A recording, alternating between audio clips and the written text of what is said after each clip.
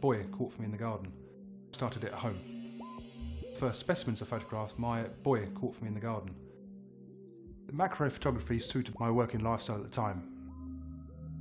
My commercial work is portrait photography essentially, but I specialise in sport. I travel quite a lot, so I needed a project that would always be there every time I came back from a trip. And also, I didn't have a huge amount of space, so I needed to shoot something small. I wanted to see how I could take my commercial techniques of lighting into that world. Initially, Levon came to us and he had some photographs of beetles and flies and these kind of things, and they looked amazing. And then I showed him the files on the computer. I went zooming into the picture, zooming into the picture, zooming into the picture, until he saw the detail in the images. I was immediately blown away by them. The way they were lit and the incredible amount of detail that was in the images. But I thought, well, there are some other things that would look even better. This is the second largest insect collection in Britain. These ones here are all dotted down the side, aren't they? The specimens had to be interesting shapes or colours, not too big, not too small, clean or cleanable. Even the tiniest amounts of dirt picked up in the photographs. We probably rejected about 99% of the museum's collection. I had trouble finding one of those that wasn't broken. I'll see you in a month. It's a real privilege for me to be playing with these things, and it's very trusting of the museum to lend me them. Working and shooting with microscope lenses turns a traditional photography process upside down. So for example, I'll just photograph an antennae and I'll light that antennae so it looks the best as it possibly can. Once I move on to the next section, for example the eye, the lighting will change completely and work my way across the whole body of the insect until I end up with 30 different sections, each photographed individually. Working with microscope lenses inherently gives you a very, very shallow depth of field. Therefore, we have to take many, many pictures. So I'll program my closest focal point, and then I'll program my focal point that's furthest away. So the camera will then move forward on the rail, automatically take a picture, and then move forward again 10 microns. To give you an idea of how far that is, the average hair on a human head is 75 microns. So most of my final images are made up of somewhere between 8,000 and 10,000 images. Once I have those images, I then process them through various techniques and flatten them down so I have one sharp image. So from the start of the process of photographing the insect to the final image is anywhere between 2 and 3 weeks' work. Particularly one of my favourites. That's fabulous, isn't it? Look at that. James and the museum were excited to see these pictures. I don't think they'd seen anything quite like them before. Certainly not at this scale and not in this amount of detail. Now, when I saw an entomologist excited about these images and they see a lot of pictures of insects, you know, I knew I was onto a good thing. It was obvious that they had to be exhibited somehow. This exhibition will allow people to see part of the museum's collection that they wouldn't normally see, and it also allows people to experience the collection in a new way.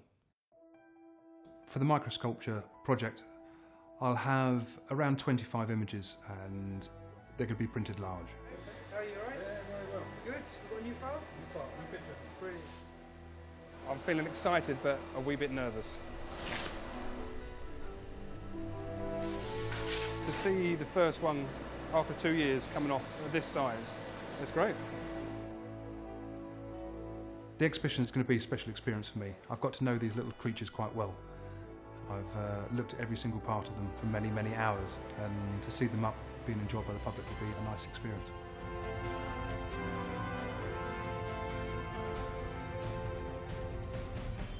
That is one big insect. Oh, look at the detail in there. I just can't believe how this image has come out. The colours, the saturation, the vibrancy. I've never seen anything like that before. You see these structures, you see lots of detail, and you think, why are insects like that? I hope that the exhibition will inspire future generations of entomologists to discover these things and come up with some more answers. I'm nervous and excited to see the reaction from this. To see the actual specimens themselves and then their their photograph at that size hopefully will be a unique experience. Whether the exhibition will be the end of this project, I don't know. I've got the feeling it might only be the start.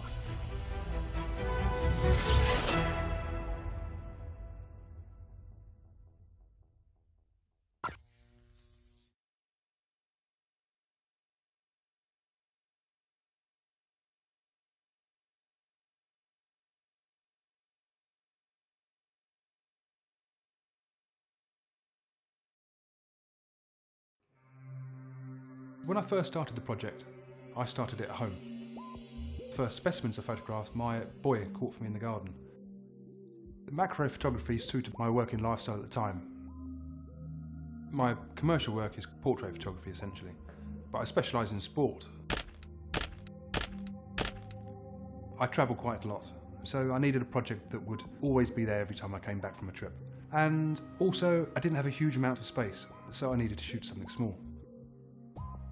I wanted to see how I could take my commercial techniques of lighting into that world. Initially, Levon came to us and he had some photographs of beetles and flies and these kind of things, and they looked amazing. And then I showed him the files on the computer. I went zooming into the picture, zooming into the picture, zooming into the picture, until he saw the detail in the images. I was immediately blown away by them. The way they were lit and the incredible amount of detail that was in the images. But I thought, well, there are some other things that would look even better.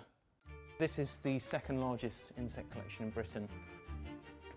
These ones here are all dotted down the side, aren't they? The specimens had to be interesting shapes or colours, not too big, not too small, clean or cleanable. Even the tiniest amounts of dirt picked up in the photographs.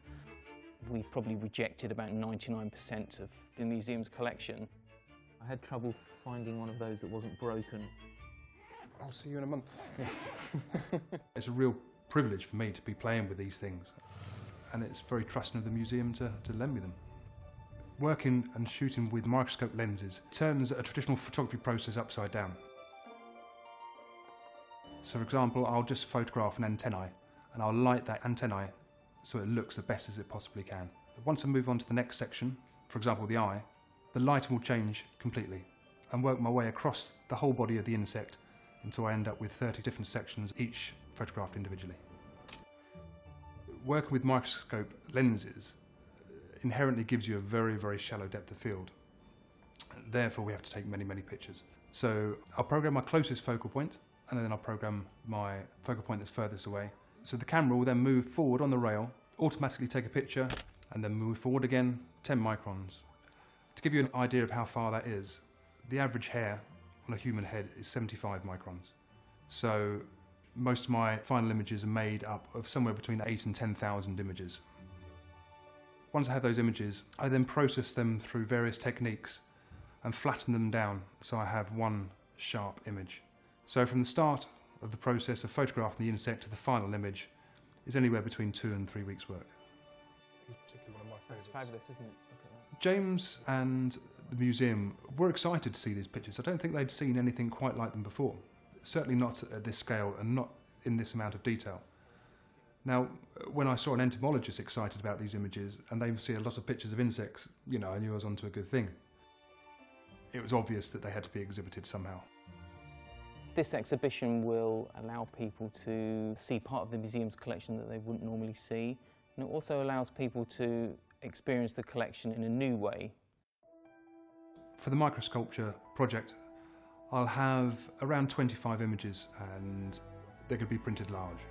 How are you, alright? Yeah, very well. Good. You got a new file? New picture. Brilliant. I'm feeling excited but a wee bit nervous.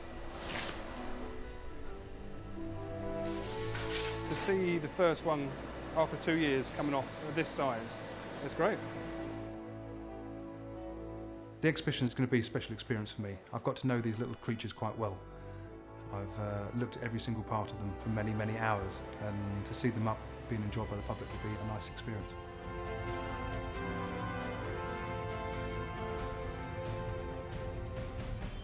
That is one big insect. Look at the detail in there. I just can't believe how this image has come out. The colours, the saturation, the vibrancy, I've never seen anything like that before. You see these structures, you see lots of detail and you think, why are insects like that? I hope that the exhibition will inspire future generations of entomologists to discover these things and come up with some more answers. I'm nervous and excited to see the reaction from this. To see the actual specimens themselves and then their photograph at that size, hopefully will be a unique experience. Whether the exhibition will be the end of this project, I don't know. I've got a feeling it might only be the start.